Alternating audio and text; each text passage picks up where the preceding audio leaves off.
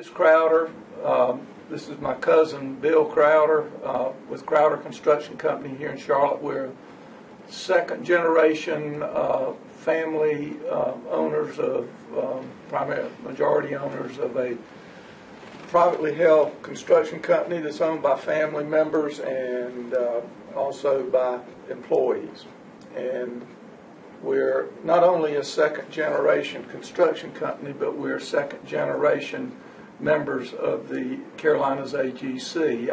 My father and Bill's father, OP and Bill, joined the AGC in the 1950s, and as a company and as individuals, we've been involved since that time, actively involved in attending conventions, participating in various gatherings, and also participating in committees and working with the AGC staff. We found that the AGC is very important, not just to our company, but to the industry, because it has a broad focus. It's on our industry. It's not just a focus on building contractors or road building contractors, utility contractors. It actually works with issues that are important to all parts of our industry. It helps our relations with subcontractors and vendors. It helps our relationships with governmental agencies, and it helps us work together to find solutions to problems.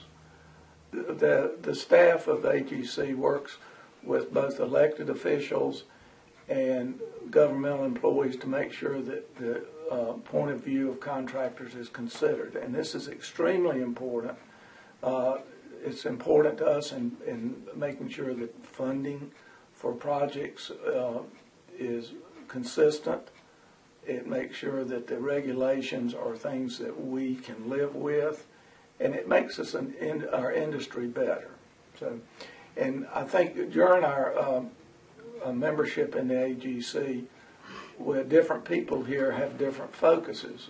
My focus, as I said, was primarily in governmental relations and networking with other contractors, and my cousin Bill has worked more in the technical issues dealing with governmental agencies and things like that. And Bill, you may want to say it. Yeah, and I guess you already got the thing about the bridge design subcommittee.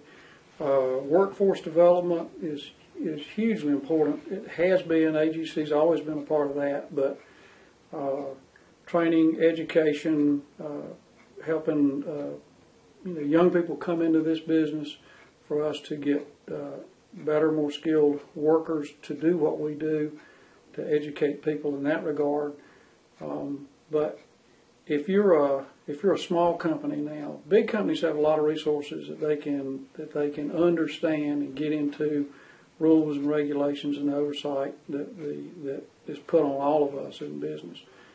Smaller companies don't have those resources. That's one of the things that AGC can do and does do through its committee structure for all of us, with the expertise of the larger companies coming into play on these committees to help everybody understand the issues with safety and health care and labor law and on and on and on, where the governmental rules and regulations have to be attended to and complied with after the rules get made. And that's what Otis was talking about, being a part of the legislative process. Having a seat at that table is critical.